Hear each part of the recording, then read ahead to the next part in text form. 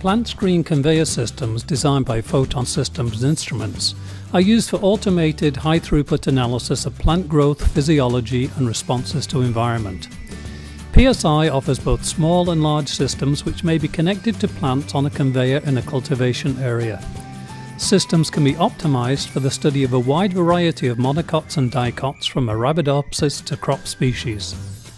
The conveyor system can be configured for single pots, multiple pots or trays, and can be used with different species throughout all stages of development.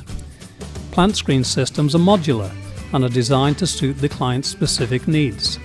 These may include stations for three-dimensional laser scanning, chlorophyll fluorescence and GFP imaging, RGB and morphometric imaging, near-infrared imaging, hyperspectral imaging, thermal imaging, automated watering and weighing, automated nutrient delivery and analysis, automated light acclimation of plants, automated plant transportation and delivery, and automated barcode or ORFID reading.